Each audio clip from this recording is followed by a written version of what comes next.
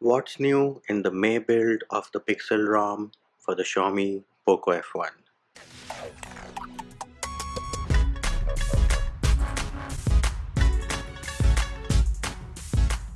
Hey peeps, what's up? Munchie here, back with another video, and guess what?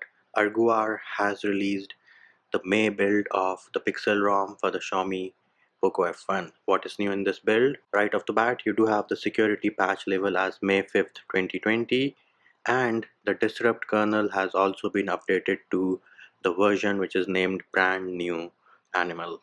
Then the Google Camera application has also been updated and it is now Gcam version 7.3, and it does have a bunch of options which do include your save selfie as previewed, and you also have a toggle for enabling electronic video stabilization, HDR plus in the building, disable zoom in portrait mode, remove autofocus data from the screen, and a bunch of other options.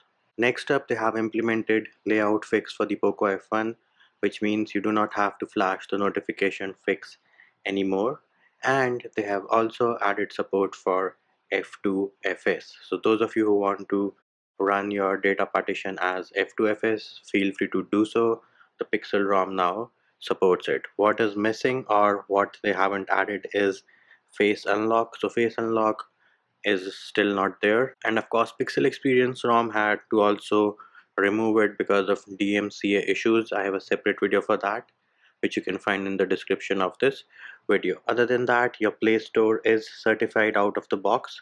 So if I open the Play Store, go into settings, scroll down, here it is, device is certified, which means that all your payment applications should work absolutely fine. And another thing I would like to mention is that, hey Google, how many planets are there?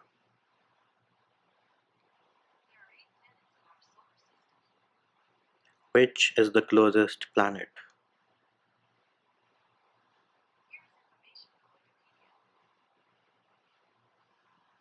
So, as you can see, we do have continued conversations working like a boss on this build. Now, of course, there aren't many visual changes with this May update, but the smoothness remains the same. The gestures work absolutely fine. Of course, you do have Gcam baked in. Here are the other applications which do come baked in with this build. And if you set your region as US, you do get the new UI wherein you can add a payment method, and the power menu has now shifted down. Other than that, if you go into settings, system, advanced, you do have the option of setting rules. And of course, if you want to follow the different builds of the PixelROM for the Poco F1, I have videos for most of them which can be found in the description of this video. And yes, I have installed the MIUI 12 Super Live wallpapers on this build, and they look super awesome again. How do you install them? Well, you can find the video in the description of this video as well. So there it is peeps, those were the features which have been added by Arguar in the May edition of the PixelROM for the Xiaomi Poco F1, and that will do it for this video. Hope my video helped you. Likes, shares and subscribes are appreciated. Feedback and comment more than welcome. See you when I see you.